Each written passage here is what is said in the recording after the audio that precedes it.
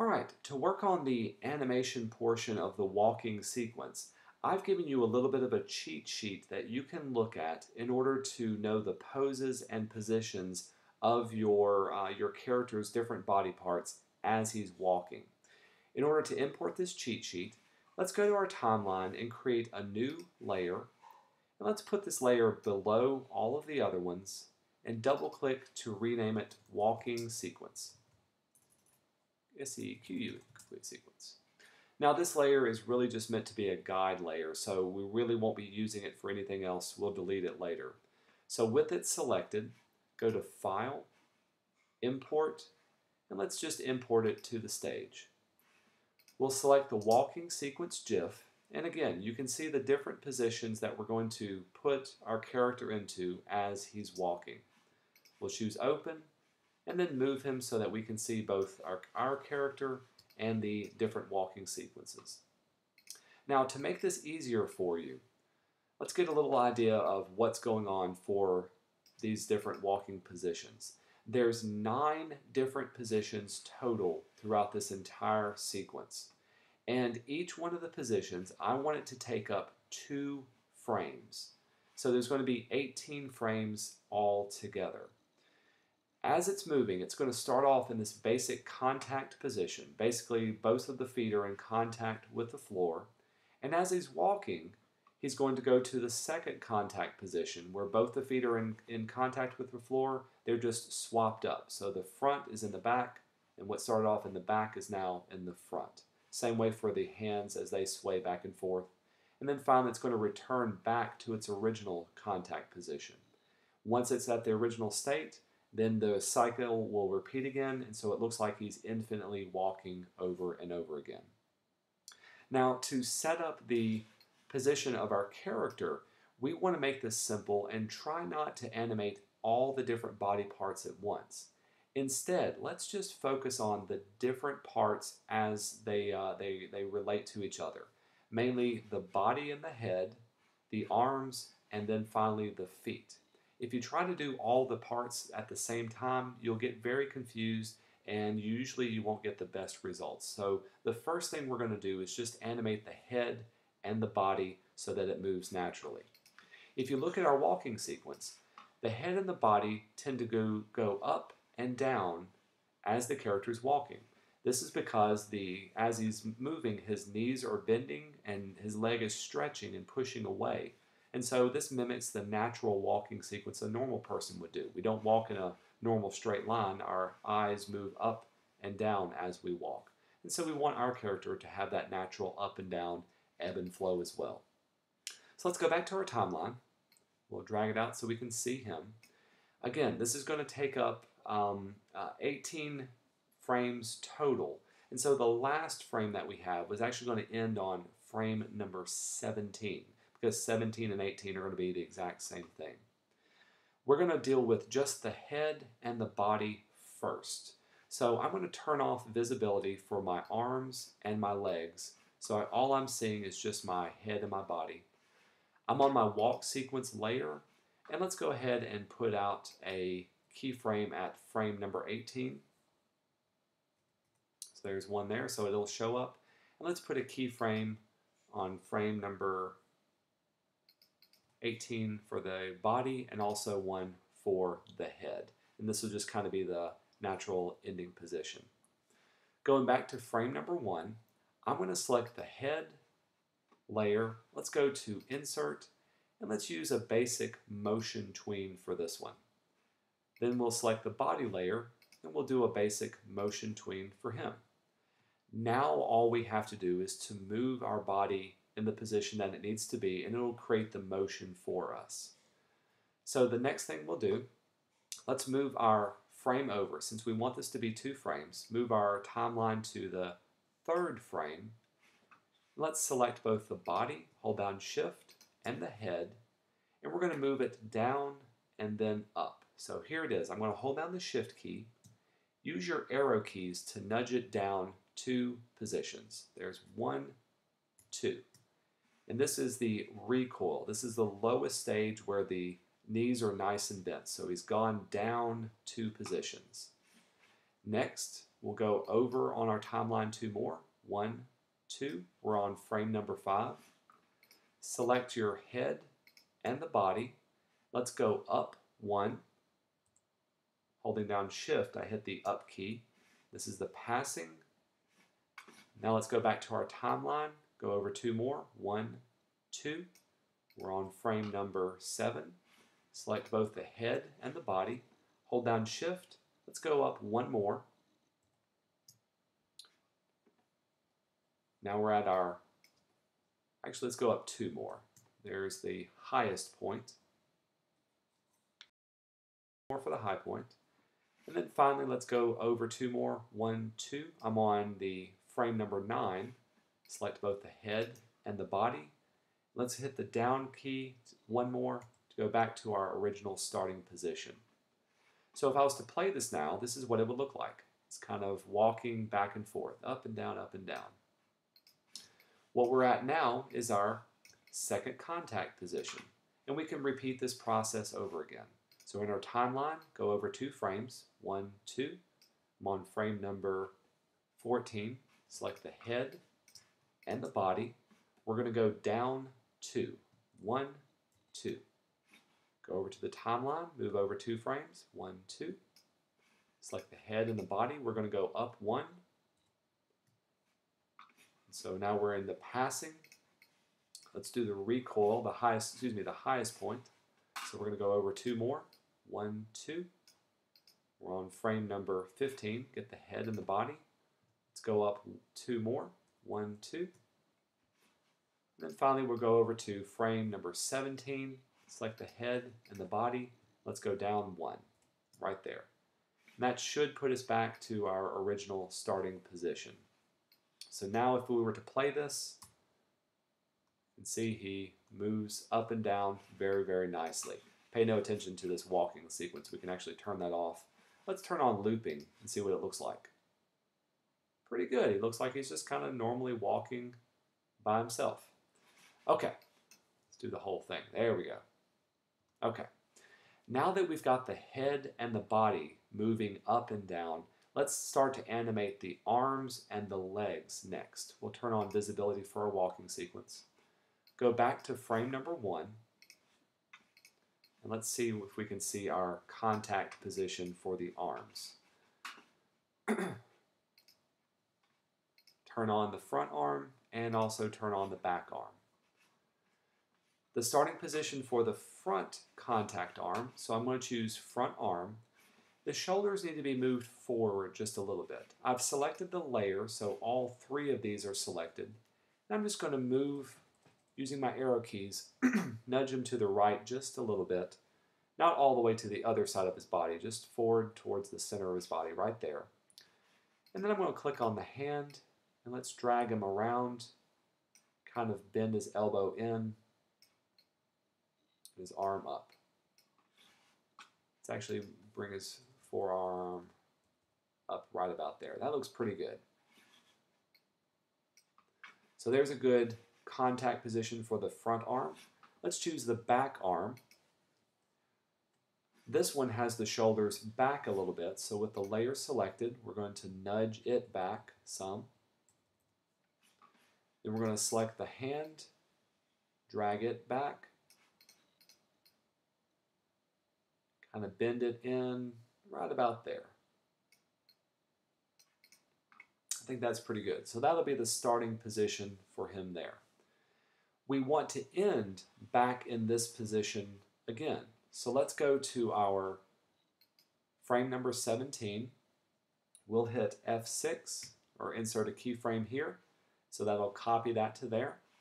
Again, go to our back arm, choose frame number 17, and insert another keyframe there, F6. So as it moves, it'll go from this position back to this position. There to there. Okay, the next thing, rather than doing each individual position, let's just go to the second contact, to this stage right here, where all we're doing is swapping out the position of the arms. I'm going to move my keyframe to frame number 9, which is right here. With frame 9 selected, we'll choose our front arm first, so I'll choose the layer. And with the second contact, the shoulders are back some. So I'm going to use my arrow keys. Let's move it back just a bit. Then I can click on the hand. Let's swap it around. Let's go this way. Let's bend it in. And I'm kind of mimicking that position for the back arm. Doesn't have to be perfect. As a matter of fact, I may bring it down just a little bit, in some. Takes a little bit of practice, but you'll get used to the basic look and feel. So with the the front arm sticking backwards, let's choose the back arm now. I'm going to move it forward by nudging it till I can see it. And to make it a little easier to select, I'm going to turn off the body. Let's click on the hand and bring it forward. Bend it at the elbow. Turn our body back on now so we can see it. And that's a good forward body position. So now if I was to play it, notice what we got now. Hey, it's pretty good. Back and forth. All it's doing is swinging kind of naturally back and forth for our body position. Going from this position, and it's tweening itself to the second position, then tweening itself back to this position. Now it's off by a little bit because the movement of the body is not matching the arms, and this is where we'll go back and readjust those. So I'm back to frame number 1. Let's go to frame number 3, and we'll work on the recoil position for the arm. Choose the front arm. Obviously I need to move it down some into position. Remember, we moved it down 2 shift spaces. And I'm going to move it in a little bit. Let's do the same for the back arm. Let's move it down 1, 2. And that back arm, we actually want it to go back a little bit farther. So maybe it'll start by swinging back some. Okay, that looks pretty good. Let's move to frame number 5. Moving back to the front arm. Seems to be in a pretty good position. It's starting to move back. I'm going to move it down just 1. We'll have it. I'm looking at the passing position now. So by here, it should be down on a more neutral position. That looks pretty good. Let's choose the back arm. Back arm is almost not visible, so we can actually keep it right where it is. I will move it down into position for there. Now let's get the high point. Move over to frame number 7. Choose our front arm. We'll move it up just a little bit. It's already in a pretty good position. And actually the back arm is not too bad by itself. So choose the back arm, hold down shift, I'm going to move it up so we can see him. And then finally here. So now his shoulders are matching the movement of his body. Keep going with it. So let's go to frame number 11. He's moving back down. Choose the front arm. In this case, we're looking at the second recoil. So the front arm needs to move down by 2. We'll have it move back some. Maybe bend the arm a little more. Choose the back arm. Move it down. We'll move it up and in a little bit more. That looks good. Move over to frame number 13. This is going to be the passing position, so it should be down. By this one, the front arm looks pretty good. Maybe we'll have it go down a little bit more. The back arm should be moving a little faster, so down here.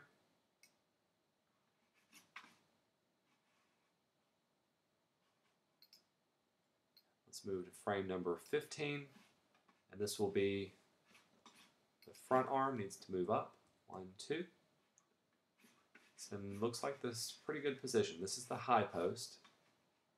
And the back arm, we'll move it up 2. Let's move it out a little bit more, right about there. And finally it goes back to its original frame. So let's play this. we'll loop it over and over again. Not bad. Now he's actually doing his own little walking sequence. If you want, you could get rid of this 18th frame, so I'm going to select that, Shift 7 will allow it to walk back and forth just like this. And so as we move forward, you can see all the different keyframes for the tweening between the frame structure, the arm structure. The computer's doing all of the work to do that kind of movement. Now that we've got the arms done, let's go back and focus on doing the legs. Got my recoil, my contact structure, excuse me. We'll turn on visibility for the legs. And the first one, we'll choose the front leg. Make sure it's kind of back of the hip structure. We'll kind of bend him backwards. He's just starting to bend his knee, so we won't worry too much about bending it just enough. It's really the other leg that's starting to take on the pressure, and so we'll bend that front leg forward a little bit. So that'll be the starting position. We want it to end again in this position. So let's go all the way to frame number 17. Choose F6 for both the front leg and the back leg. This will give the same starting position and ending position. Then we'll move, let's turn off our looping. We'll move our line back to the middle position. Remember, we want to work on the second contact next. Whoops, dropped my glasses. With frame number 9 selected, let's swap up the feet. So we'll choose the front leg. In this case, I've got the layer selected. Use your arrow keys to nudge the hip forward just a little bit. We'll swing it going this way. Straighten out his kneecap. He's just about to step down. Choose the back leg. Use your arrow keys to nudge it backwards just a little bit. Then we'll swing it back. Barely bend the knee.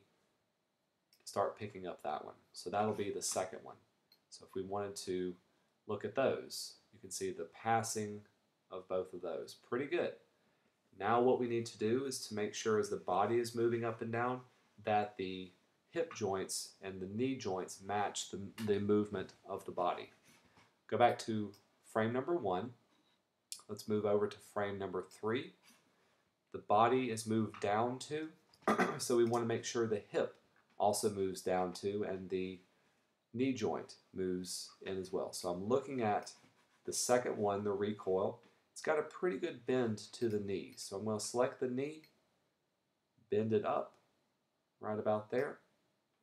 I need to move the hip down, so I'm going to select the front leg layer so it gets everything. Hold down Shift, go down 1, 2, and now it's into position. You can actually pick it up a little bit more. Let's choose the back leg. Back leg needs to have a lot more bend to the knee. Again, you can select the layer itself. It gets all of them. Hold down Shift, 1, 2. And this one should really be planting itself pretty firmly into the ground. So we'll say that right there is where it should be. So that's the recoil. Let's move frame over 1, 2. It's starting to pick itself back up. And if you need to turn off the arm so you can see the structure of it, you can do that now. Whoops. Turn off the back arm. And in our case, the passing leg, this front leg, needs to be picked up and forward a good bit more.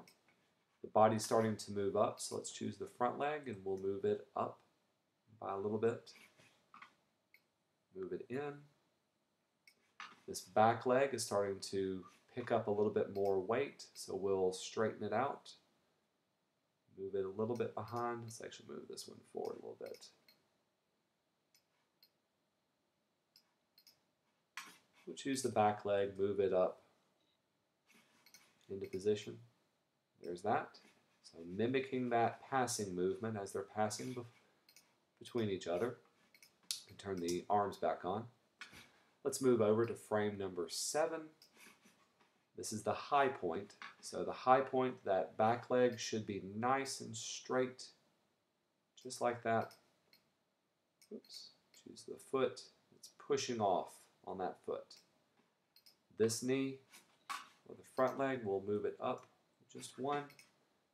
It's got the highest point as it gets right here, as it moves into the contact of this one. Now we're at this particular stage. So here it is. Pretty good. Now let's actually animate the second pass to it. Moving on to frame number 11, I'm looking at this recoil state, just the legs. So this front leg is starting to bend. Not that way. Let's bend it a little bit more this way. This back leg is taking off the pressure, so it's being picked up. Kind of seeing it at its highest. Let's move over to frame number 13. We're looking at the passing state, so they're both relatively close to each other. That one's pretty good. We'll straighten that leg out. We'll bend this knee in just a little bit more. Can't really see it because you got the arm in the way. We'll move on to frame 15, which is the high point right here. So this front leg actually needs to be moved up a little bit. We'll straighten it out. It's getting the full contact down there. This back leg, we'll move it up a little bit. It reaches the highest point, so that it goes into the next position here. And with that, I think we're done. Let's turn on looping and see what it looks like to loop out this whole sequence.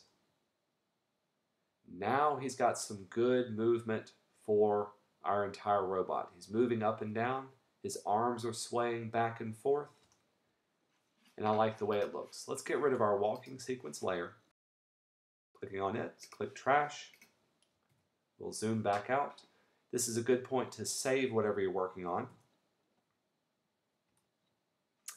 And since we're still working in edit mode, let's choose scene number 1, and it goes back to our blank scene. Now that I've got a walking sequence created, I can drag him onto my stage, and we can see what he looks like as he's walking. Now here's the fun part. If I wanted to test this movie, I can go up to Control, down to Test, and we can see him kind of just walking in place right here. Pretty cool. If I wanted him to walk across the screen, since he's a movie clip, I can give him a starting position here. We can go up to our timeline. Let's say in 40 frames, we want him to be on the other side of the screen. We could choose frame number 1. I'll turn off my looping. Frame number 1, and we'll insert a motion tween. Excuse me, not a motion tween, a classic tween. And we can have him move from one side to the other. Now in the editor mode, it won't animate our sequence. We have to go to Control and Test to see what it looks like as he's walking across our page. Okay. And if I stop it by hitting that, he'll just stop movement, but he'll still move himself, which is kind of cute in itself. Okay, with that done, the final thing you need to do is to create a sequence of him walking, jumping, and also waiting. And I'll leave it up to you how you want to animate your character jumping into the air. But some things to think about is maybe he starts in a squatting position and then jumps up and then falls back down. And as he's waiting, maybe he's moving back and forth. You've already got the good guy parts created, so make a duplication of the good guy AI, turn it into a movie clip, and call this new movie clip jumping. And then do the same thing for a waiting movie clip. We'll duplicate it, call it waiting, and the type will be a movie clip for that. And then go through the same process that we did through walking in order to create a jumping and kind of a idling, moving back and forth, doing something besides walking or jumping. The last thing we're going to do is to add a background to make it look like he's walking through a sequence over and over again without actually having to walk across the screen. And to do this, we're going to need our background layer to create a parallax effect.